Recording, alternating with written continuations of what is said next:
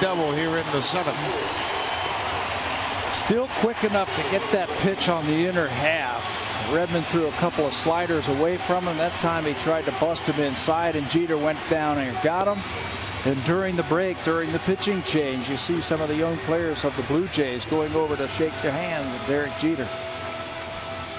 Bautista come in. Pompey, who got his first big league hit and was congratulated by Jeter earlier. Good for them.